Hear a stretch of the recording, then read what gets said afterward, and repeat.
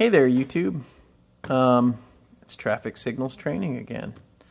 I apologize if I'm yawning, and I also apologize that I'm sitting here, I'm drinking a beautiful cup of espresso because I had a rough night. We went on signal calls, didn't get home until late, and then woke up at 4 a.m. and it is now 2:30 in the afternoon.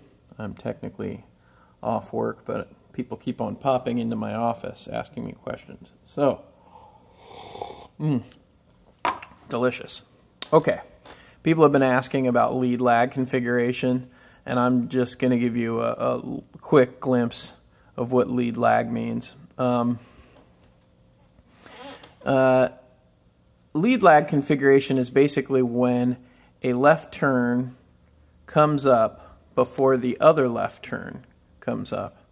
And so what will happen typically is, let's say this is, the side street here, and you have a city center is down here. However, this is like a community, a bedroom community for the city, okay? And the freeway is this way, right?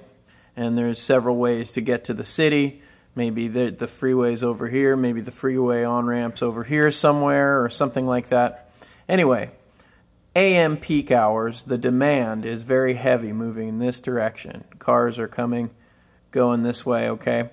And so, but in the PM peak hours, it's the opposite direction. Everybody's going home, everybody's going back to their neighborhood, so the flow of traffic is a little bit different usually, especially next to a lot of housing communities and stuff like that. And so in order to get cars from point A to point B, you already know a little bit about coordination. The signals will be coordinated together, but you also have this tool called a lead lag configuration.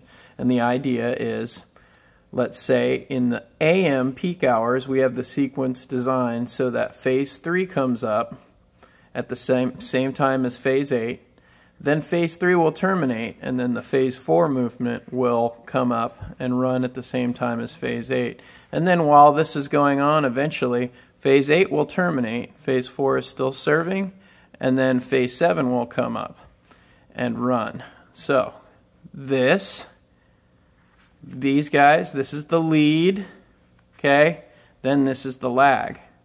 Then in the PM peak hours, we see that opposite flow in the opposite direction, right? Then we configure so this guy and this guy come up first.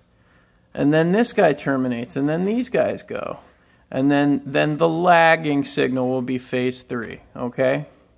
So that's just a basic once-over of what a lead lag configuration is.